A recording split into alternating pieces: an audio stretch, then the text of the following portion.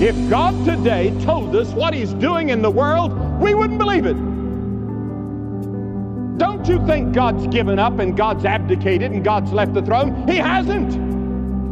He's still on the throne. And those of us that know Him put our trust in Him and Him alone. I don't put my trust in Washington. I don't put my trust in the United Nations.